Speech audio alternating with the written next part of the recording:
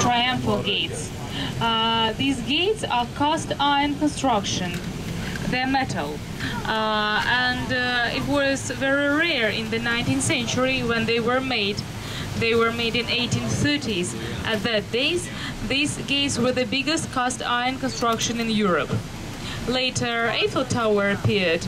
But before Eiffel Tower, these our Moskovsky gates were the biggest. And the gates were installed to commemorate the victories. It was the tradition in the previous years to install the gates to commemorate the victories in different wars.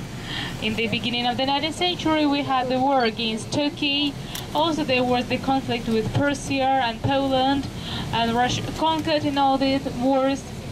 And for these victories, the gates were installed. The gates were installed on the way of the troops. The troops came down this road, and on their way there were the gates. They went through the gates. It was a beautiful ceremony. We are now almost at the outskirts. In the 19th century, there was no city here, just the countryside. There are only a few buildings.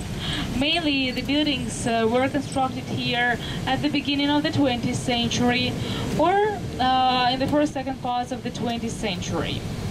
That's why you can see the architecture, which is not very old. Yeah, so the first part and some buildings the second part of the 20th century. But we are going with you to the city center, and the closer to the center we go, the older are the buildings. Well, here we have mainly new buildings here, so but sometimes you can see some old mansions, because this road was the road to the summer palace. And along the road, some noble people also had their summer palaces. Yes, so it was not the city, the countryside, and the summer palaces of the noble people. I want to remind you, our foundation is the 27th of May, 1703. And so now we are 311 years old. The city is quite big now.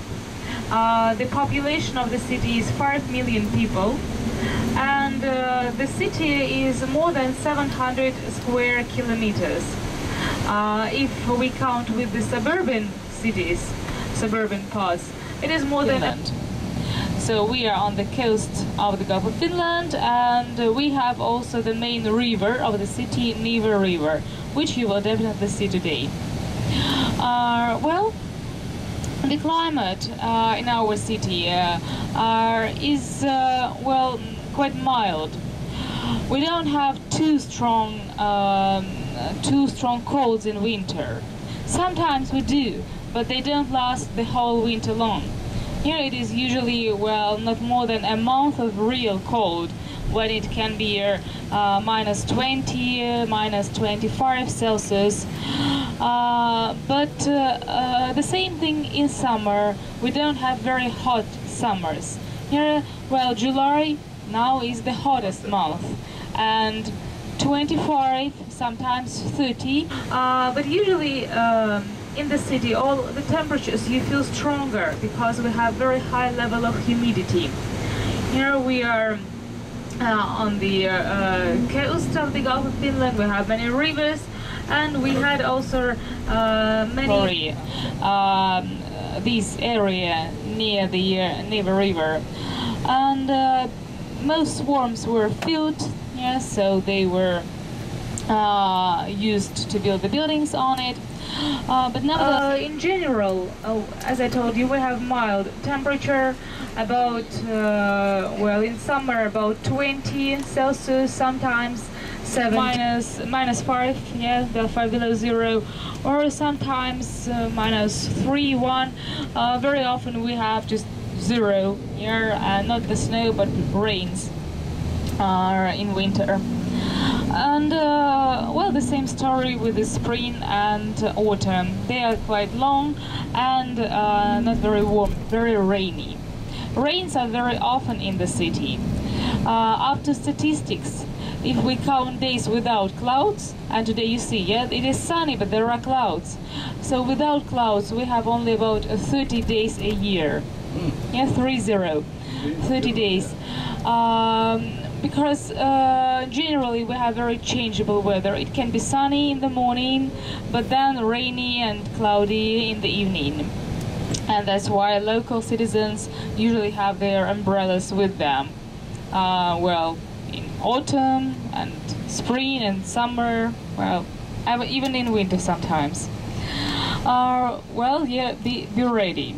Yeah, that it can be rainy. For quite gloomy weather, usually gloomy weather, especially in autumn and spring, the buildings in our city are mainly brightly painted. It was the idea of Peter I, and from the very beginning they started to paint the buildings. Because with the grey sky, the grey buildings, they looked too gloomy and too depressing.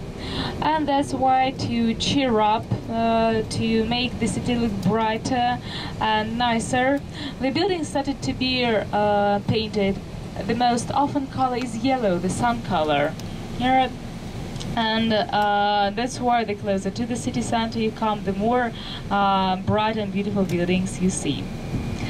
Well, right now we are passing We are coming to the downtown, so we see more old buildings here. The corner building at the right is one of the metro stations on the white field here to your right. It is called Technology. Of course, we have the University Technological University nearby, the building across the little square to your right. We have several universities in this area. The University for Engineers, Architects, and this technological one. We have also a military school, the building that is in scaffoldings to your left.